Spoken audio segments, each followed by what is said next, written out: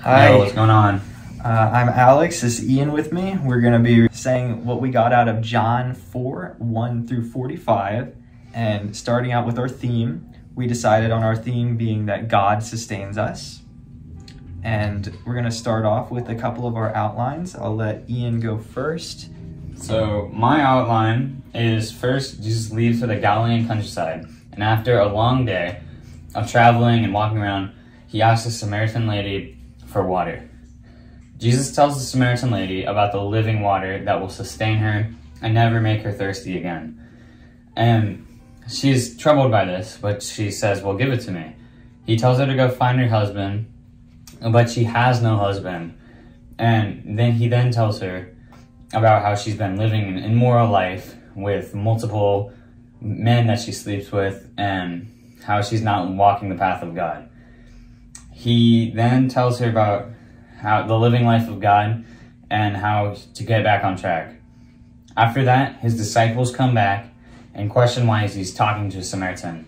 Historically, the Jews and the Samaritans had always been at odds with each other, and the Jews saw the Samaritans as kind of like a lesser people, and they weren't respected by the Jews.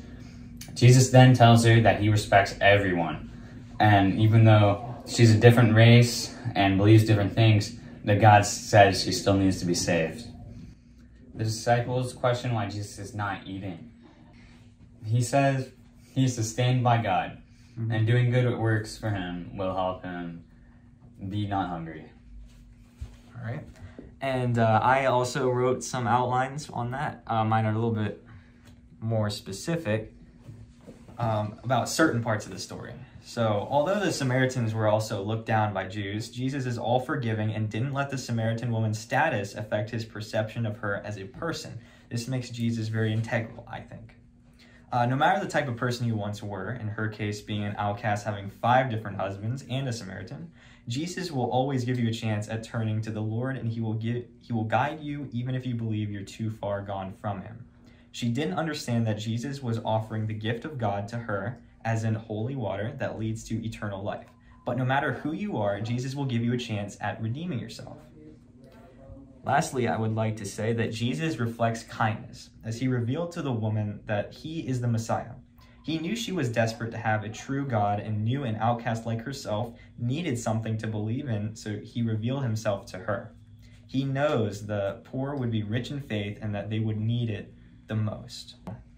Now we're going to be talking about the aims that we got out. I'll let Ian go first. So here's my aim. You will be accepted by God, even if you are a different race, religious belief, or anything at all.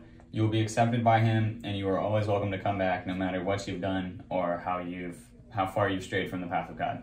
And my aim is that you need to show kindness to all people. If they had an unfavorable past, don't neglect them for it. Give them your respect and listen to them kindly. They may be willing to change their ways for the better, and that already makes them a more integral person to appreciate. All right, here's my illustration. Back in my past life, I used to not rely on God. I used to not go to church, and I used to far stray away from the path of God. In my life, I burned out and was not doing good things. But soon after that, I corrected my life and started going to church, doing all the right things, listening to worship music. Now I rely on God, and I am being sustained by him.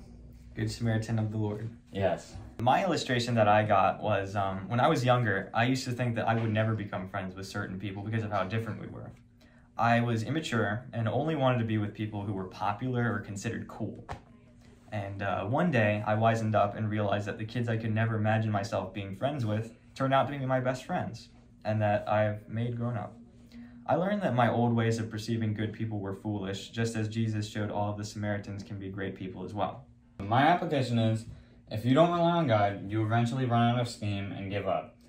And if you're not reading the Bible and not putting good stuff in your tank, like fuel, you will eventually run out of steam and you will just give up in life and you'll burn out. My application was asking, how can I open up to people that I'm not familiar with and show them the way to the Lord? I said that first you should understand their position and how their life led to where they are and why they are the way they are. Understand their situation and what they stand for. Be rational, calm, and listen to their stories, and then offer words of advice like how Jesus offered to the Samaritan woman with the food and water metaphor, such as that our bodies need to be sustained and our spirit being just as important. Every gesture counts, and you'll bring them one step closer to seeing the world in God's eyes. And lastly, what we've learned about God, we learned that God is a God for all people, not just Jews, and that he wants everyone in his kingdom, no matter how toxic their lives might have been in the past. Yeah. Well, thanks for listening to us, guys. Yeah. Hope you enjoyed. Thanks. Peace.